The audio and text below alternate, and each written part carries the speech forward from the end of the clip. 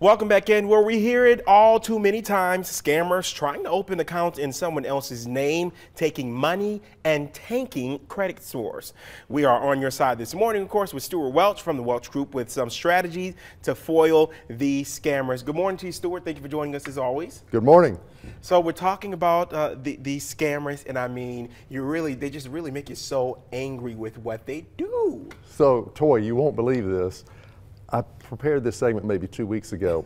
I just got scammed. Someone just stole my credit card, and I got notified from my credit card company that they had charged $90 at Applebee's, somewhere probably on the West Coast. Wow. So, you know, and what's really important is that you set up yourself so that it doesn't go away in a big way. Yeah, that's what I was going to say. I mean, you know, with that, there are some things that you can do, of course, to foil these scammers, to make sure that you are protected in case this happens to you, because it could happen to anybody. It happened to you. It just happened. A money expert. How about that? Yeah, and I think that there are three big ways that people scam people, and there are three defenses. So I'm going to start with the first one, which is what I call use text alerts.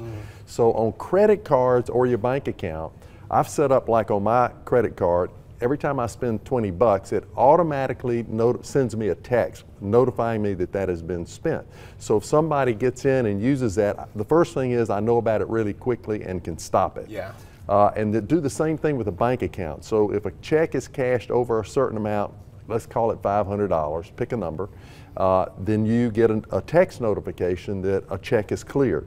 And so that you, again, can catch that really early. So that's the first way. They steal credit card or they steal bank information, and they use that to make charges. Yeah. The second big way is they get enough information to actually open a credit card, which is much harder. You have to have a lot more information. I've got a tennis buddy that just had this happen to him, and they started opening credit cards and bank accounts across the country. Oh my goodness. He was able to catch it early, so he was not financially harmed. So how do you protect So I think the yourself best defense there is what's called a credit freeze.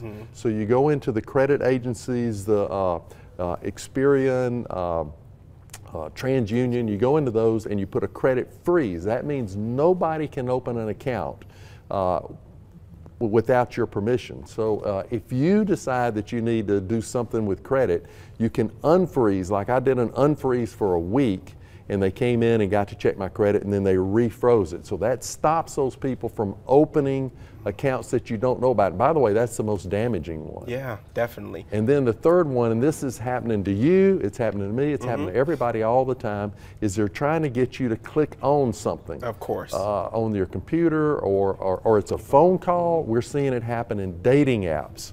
You know, where people are coming in and getting you to give them money and get information. Very quickly, if you could give one rule of thumb for folks when it comes to avoiding these types of situations.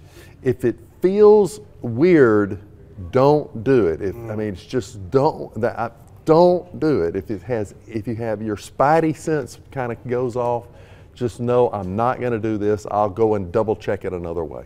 Absolutely, that sounds good. Double check. Stewart Welch with the Welch Group. Thank you so much for joining us. Thank you, George. Appreciate you. All right. Well, love knows no age.